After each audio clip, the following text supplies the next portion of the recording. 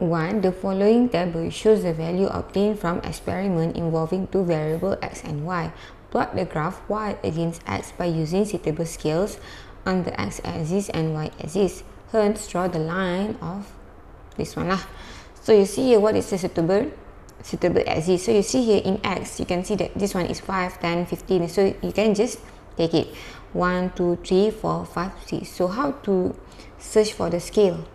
So to search for the scale, make sure that it can fit in your graph. It can fit in your graph, but make sure that it is not too small. I mean, it can fit in your graph, but you only use half than your graph paper, then it is not right. Okay, so it can fit it and not too small. Okay, so you see here this one for y. So you see here 1, 2, 3, 4, 5, 6. You have 6 points, right, up until 33. So what points can you use? So, and this one also depends on whether you are using it horizontally or vertically. So if you use this one, for example, you want to use 6 points, and this one might be 7 points, you can use 5, 5 each. So this one, I want to use 5. So this one, 5 also. So here 0, 5, 10, 15, 20, 25, 30, 35. And this one, you see here, this one already 5, 5. You can just put 5, 5. So 5, 10, 15, 20, 25, 30.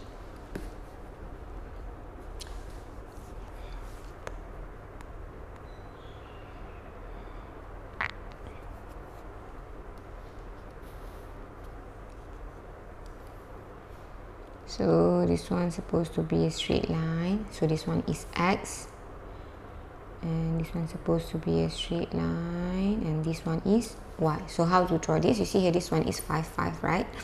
So this one, you see here, the small box. So you can see that from the large box, we have 10 small box, right? And we know that 10 small box is equal to 5 because the distance is 5, right? So we know that here, so one box is equal to 5 divided by 10, which is equal to 0.5. So the easier way, so that you know how many boxes that you are going to plot, is that you just divide the point, you just divide the number with the per one box. So you know this one is 5, 8, right? So 8 divided by 0.5, you get 16. So basically 5 and 16 from the x-axis. So this one, you know that the one large box is 10. So add another 6 here.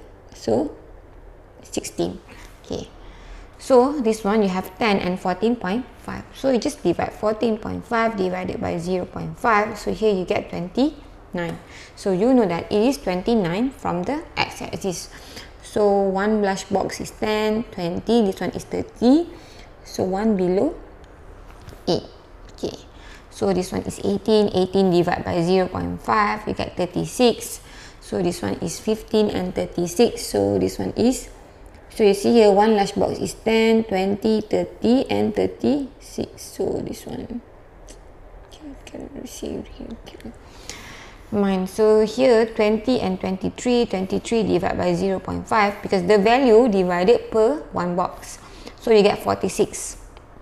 So this one 20 and 46. So 10, you see here one large box is 10, 20, 30, 40, and then you have 46. So 1, 2, 3, 4. Okay. So this one 25 and 26.5. So 26.5 divided by 0.5, you get 53. So you know 53, 25 and 53. So this one is 1, 2, 3, 4, 5. This one is 50, and then you add another 3, 53. Okay, and then 30 and 33. So 30, 33 is basically, I mean, you can use my way or you can just calculate if you can see directly. I mean, depends on you. So this one is 30. So we know that 33, this one is 30. So we know that 30 to 35 is 10 box, right? So 33 is basically 6 box. I mean 1, 2, 3, 4.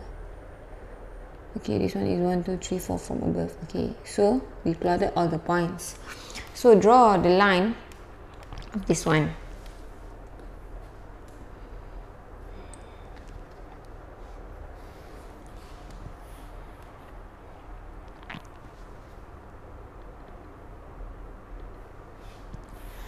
So you see here,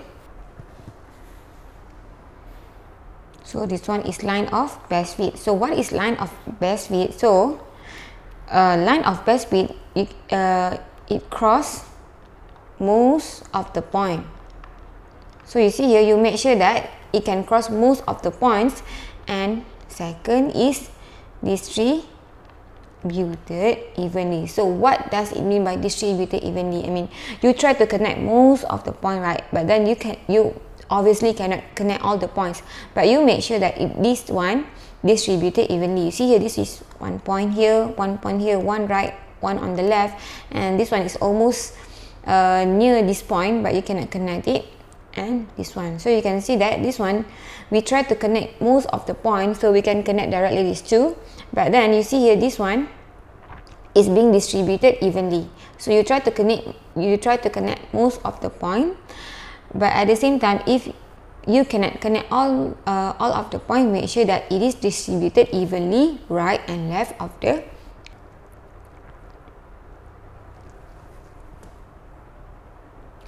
So this one I forgot to write the title. So this one is graph of y against